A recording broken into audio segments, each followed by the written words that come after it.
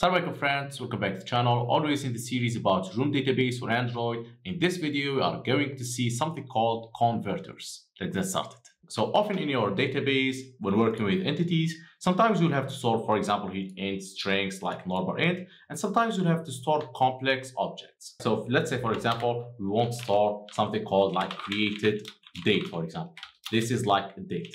Now, this date by default, well, it's date, but Room doesn't know how to store it because in simple SQLite, we don't have date. Like we have normal text, number, I think. We have a limited set of things. So we have to convert this date into something storable, if I can say that. So basically, date is just a long number. We will tell Room in order to store the date, you'll have to convert it to number.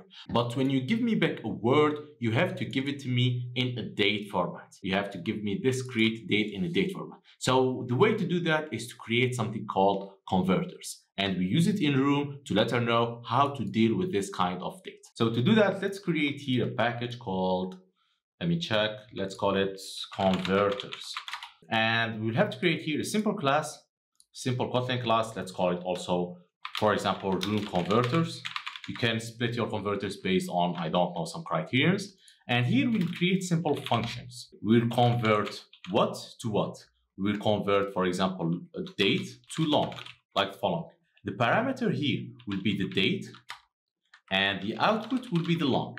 And here we will simply return the date dot time. That's one. The other function is the reverse. We'll convert what? We'll convert a long to date, like following. We will take here a long, where we'll have to convert this long in order to say it's time long. It's not just long, like following. And you'll have to return a date here, like following.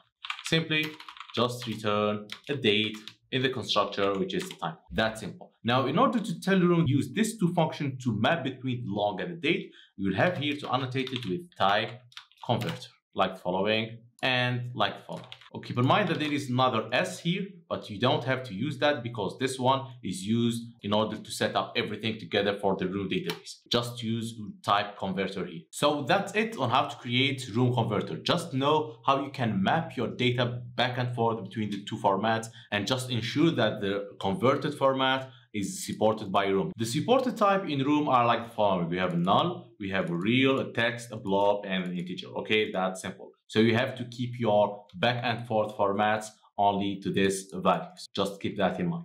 For example, if you want to use like a Boolean data type, you have just simply to use true or false. If you want to use date, for example, date can be used as string or as a number as we did, like the Unix time here, and so on and so on. So that's it for this video. In the next video, we are going to glue everything together, like the word DO, the Room converters, and the entity into one single class that will provide our database. Thanks a lot for watching this video to the end. Don't forget to subscribe to the channel and see you in the next videos. Salam alaikum.